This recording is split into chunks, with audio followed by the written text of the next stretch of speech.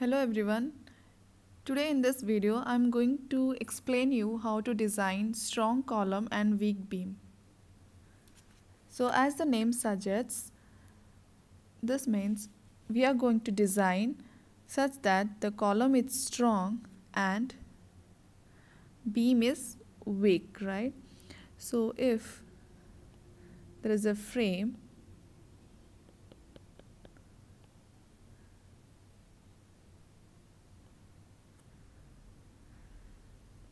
so look at this beam.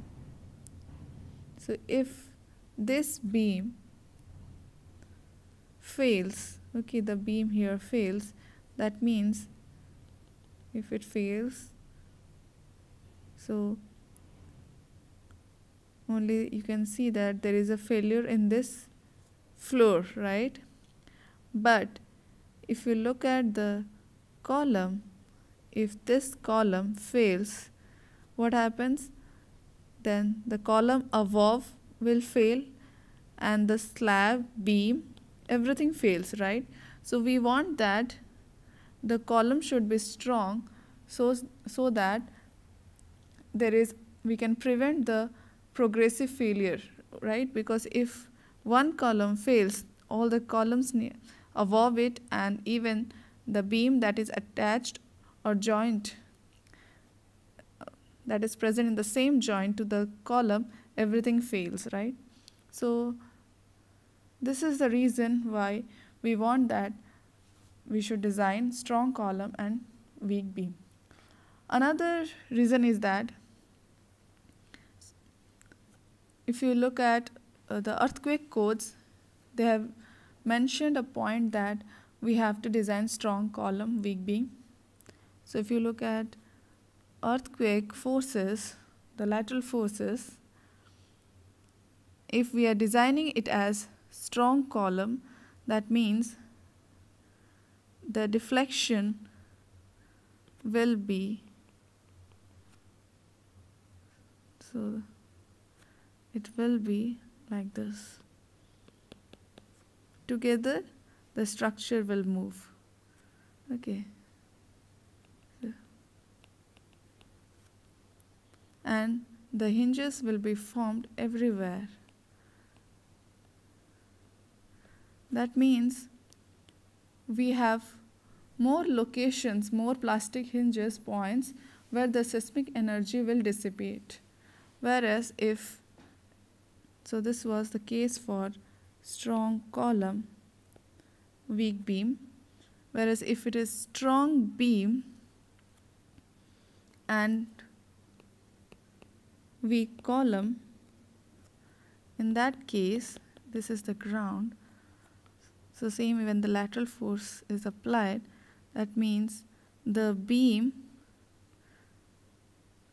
so these are the beams, that is intact, whereas the column, there is a movement in the columns. So the hinges are formed, plastic hinges are formed at the lower columns.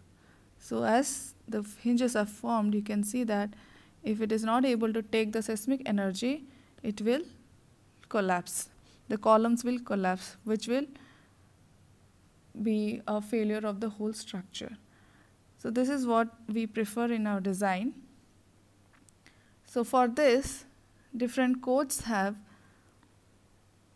mentioned different amount of moment capacity that we should have for the design. That means the nominal strength, which means the moment carrying capacity,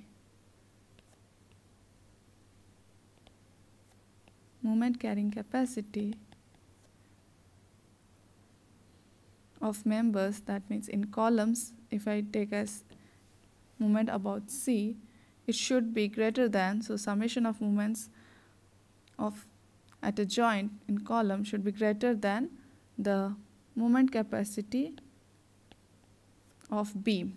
Okay, so C stands for column and B stands for beam. So this, the moment capacity of column should be greater than the moment capacity of beam, so that the beam will fail or it will yield, okay, prior to the column.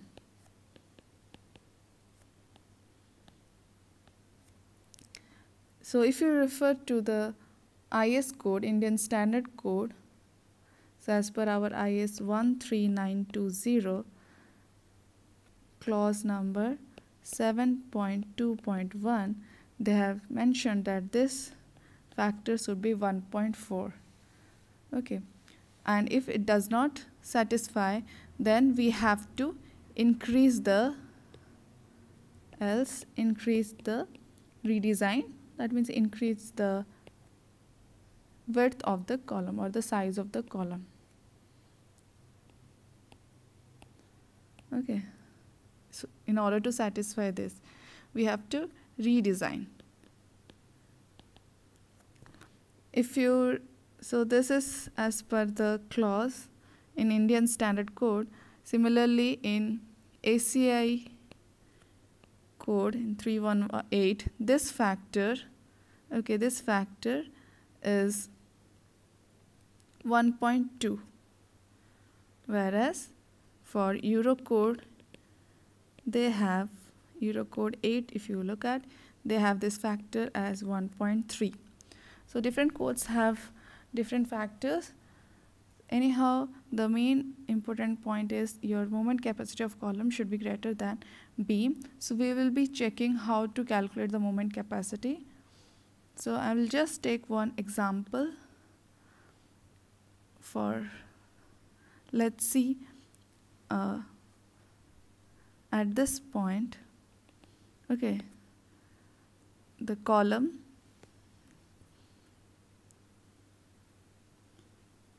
is coming,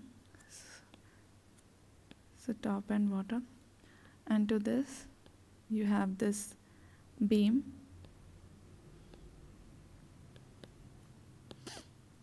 Okay, so let me assume this beam as size 230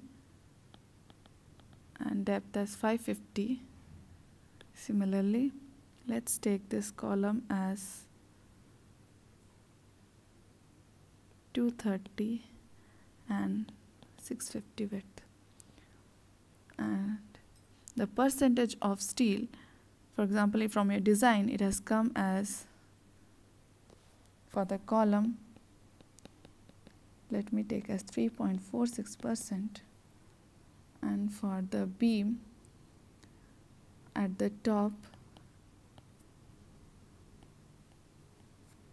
1.5%, and at bottom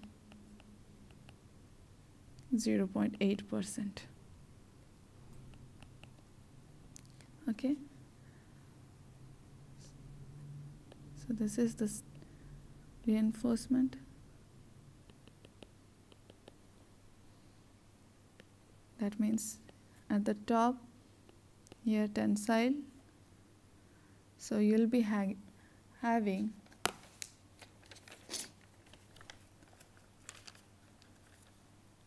I'll take this as moment at beam right side. Okay, this moment I'll calculate as left side. Okay, so this you can see, this is for hogging and this is for sagging. So here the reinforcement for sagging is 0.8% bottom, here at top 1.5% is, right? So let's calculate the moment capacity for right side and for the MBL left side.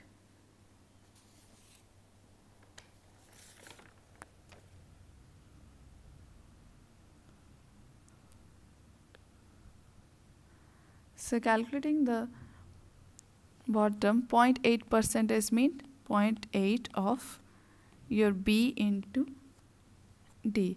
So if I'm taking, this is the overall depth, if I'm taking the D, the cover, as 50 mm, so 500 I'll take as effective depth. Okay, as effective depth. So this is coming as 920 millimeter square. Okay, so your sagging moment capacity, so 0.8% means this is for this, the MBL I'm calculating the sagging moment capacity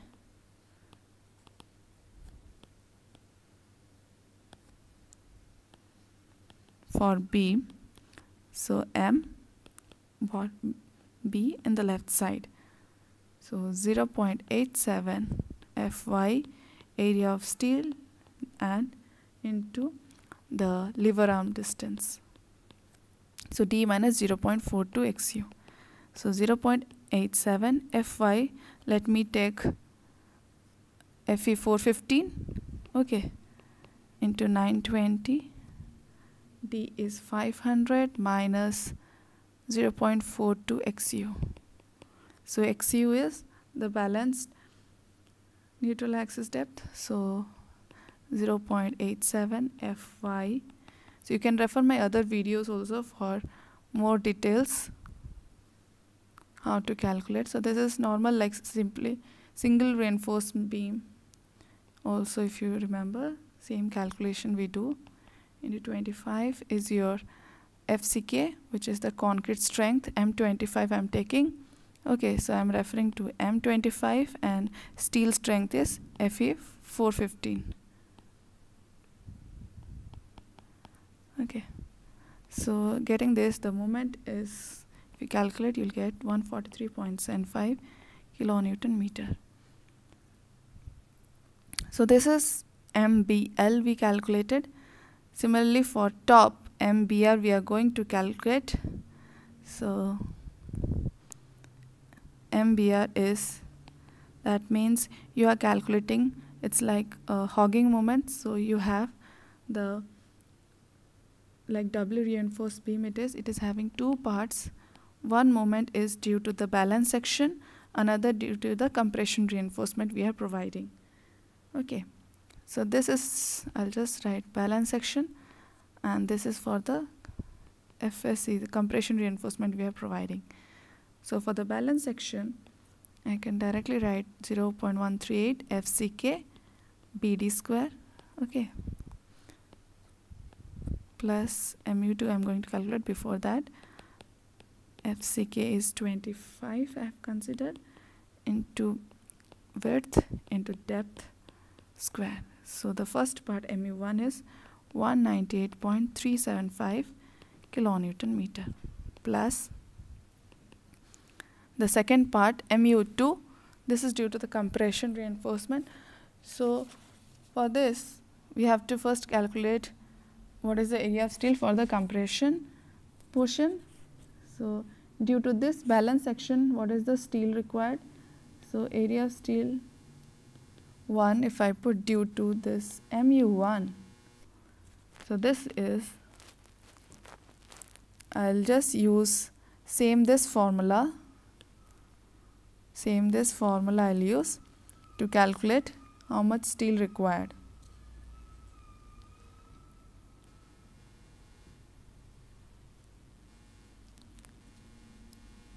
So for this 198.375 into 10 to the 6 to convert into Newton mm, divided by 0.87, 415 into D minus 0.42 XU. So I'll use XU as balance section, so 0.48 D. Okay, because 0.48 D is for balance section, right? So solving this, we are getting area of steel as 1376.35 mm square. This is as the balance section steel. So total, if you look at here, top steel 1.5% means how much total? So this was top percentage. So 1.5 means 1.5 by 100 into 230 into 500. So total percent of steel for 1.5% is 1725. So if you calculate 1.5 into 230 into 100, 1725. Similarly, like 0.8% we calculated 920. So for 1.5% is 1725. So area of steel due to balance section is 1376. So due to compression reinforcement, area of steel 2 will be total reinforcement we are providing minus this 1376.35. So this comes to be 348.65 mm square. So for this, what is the moment? So mu2 is due to the moment of provided due to area of steel 2, and this was due to area of steel 1. Okay, because this is hogging moment, it is like doubly reinforced beam, so you have to calculate steel the moment capacity in this way. So coming to this is FSC ASC, which is this area of steel 2 into D minus D dash, right? So this is equal to FSC 0.87 Fy I am taking into the steel 348 point this one 0.65 into D minus D dash, so 500 minus again 50, right? Because this cover is above. Okay, so 500 minus 50. So this, if you calculate, you'll get 56.65. So total moment due in MBR is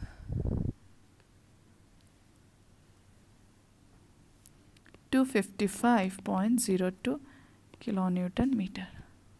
So we got MBR, we calculated MBL. So adding this to, you are going to find out the moment capacity of the beam, right? So the moment capacity of beam is MBR plus MBL. So adding this to, so adding 255.02 plus 143.75, I'm getting 398.77 kilonewton meter. So this is the strength of the beam. Okay. Now I have to calculate, because I'm going to compare this. So I calculated moment capacity of beam. Now I'm going to calculate moment capacity of column. Okay. So for column, if you look at,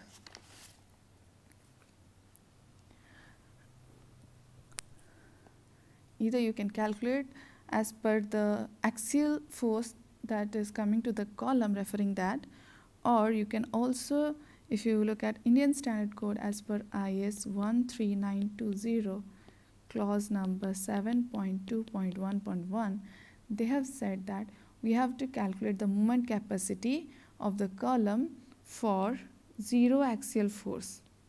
Okay, zero axial force. So this is like for being conservative side. So PU is 0 and our percentage is steel is 3.46%. So P by FCK, if I calculate 3.46 by FCK is 25, so it is coming 0.14. So referring the design chart, okay, SP 16, if you refer SP 16 design chart, you can calculate the moment. So you will get mu by FCK BD square value. So referring the chart, it is 0.225. So what is the moment? Mu 0.225 into FCK 25 into BD square. Now when we calculate this BD square, we should always look at the weak axis. Weak axis means where the moment of inertia is less. If I take this, okay, this, if I take this axis, that means your B will be, this will be strong axis, okay. Why? B is 230 and your depth is 650. So your moment of inertia will be in strong axis will be 2 BDQ by 12 if I do for the rectangular. So 230.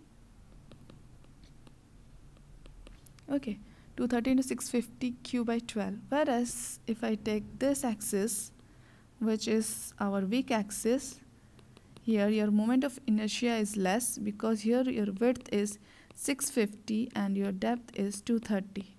So if you calculate here BDQ by 12, if you calculate, the value will be lesser than the strong axis. Lesser than the strong axis. So we have to take the mu value from the weak axis. To 25 into 650 is our width and depth is 230 square. So this comes 193.4 kilonewton meter. So this moment we have at the top also and bottom also. So total moment of capacity of column will be twice of this 193.4, which is 386.8 kilonewton meter.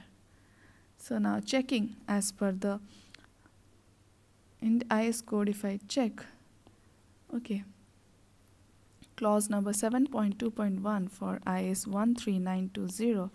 So moment capacity of C, if I divide by moment capacity of B, that means 386.8 divided by which we have. So this is moment capacity of B and we have calculated moment capacity of column. So I'm going to divide this 2 by 398.77. I'm getting 0.97.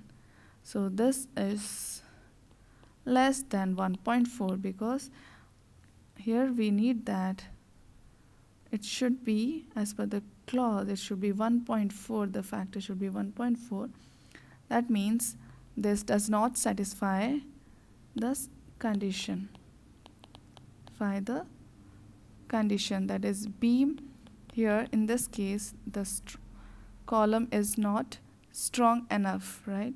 So we have to, it needs redesign. So this is how you can check the strong column, weak beam at any joints. Okay, thank you for watching. I hope this video was useful to you. Thank you.